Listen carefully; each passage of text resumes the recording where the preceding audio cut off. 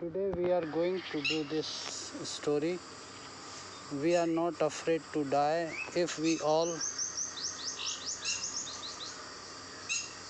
can be together. So in this story, we are not afraid to die if we can all be together by Gordon Cook and Ellen East. We come to know a real adventure. An adventure that was undertaken by this narrator with his family and two crewmen that he had hired when he reached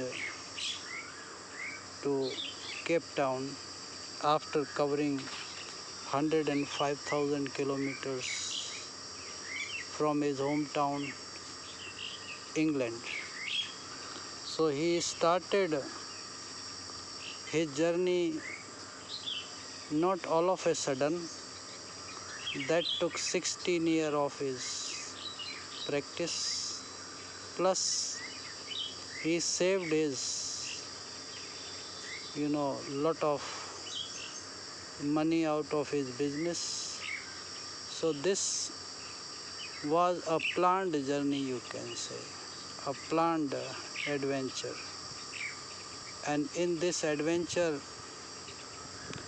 you will come to know so many unplanned things. When he went towards Indian Ocean, that is known for roughest of seas, and in this particular part of journey he faced ocean as if he faced death. At one point of time he was feeling that he is surely going to die, and rather feeling fearful. He felt peaceful because he was knowing that there is no escaping now.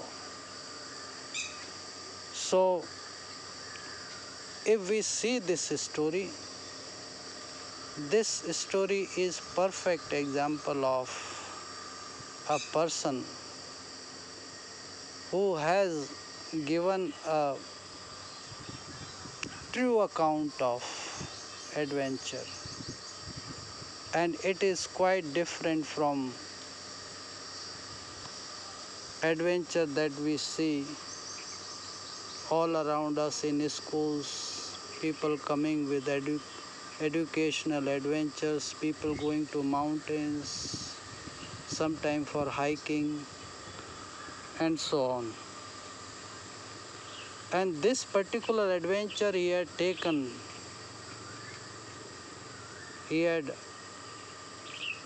just in the view of the same thing that Captain James Cook undertook around 200 years earlier. And being just a 37-year-old businessman with his wife Mary and his son Jonathan, who is of 6, and daughter Suzanne, who is of 7. And not only he is undertaking this journey with his family, he hired 2 crewmen. One is American Larry Vigil and another is Swiss Herb Siegler. So total there are 6 characters here, and everyone is important, you see.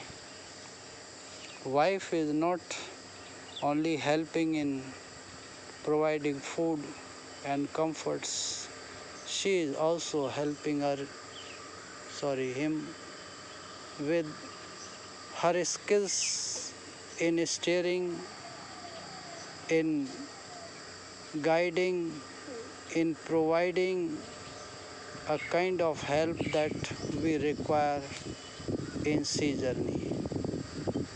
But the real kind of help that you would see came from these 2 crewmen.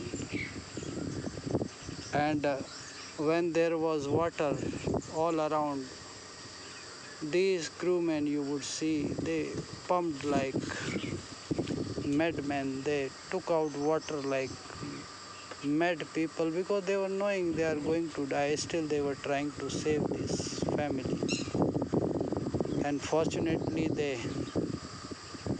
land up near to Isle Amsterdam, and they could, save themselves from strong gales of water. But it was not, so easy. It was a struggle of days altogether, saving themselves hungry and tired. So if you read this story, you would see the real characters. These two crewmen working day and night without food. Small boy who is injured but not complaining to parents because he is knowing parents are trying to save them. Daughter Suzanne, and she did not complain when she was told, why didn't you tell that you had this head injury? She told only one thing, we did not want to disturb. And the boy who gave the title, we are not afraid to die if we can all be together. He is saying that we are not afraid if we are dying together. So see this story, read this story, and feel real kind of adventure. That's all for today. Thank you. Have a nice day.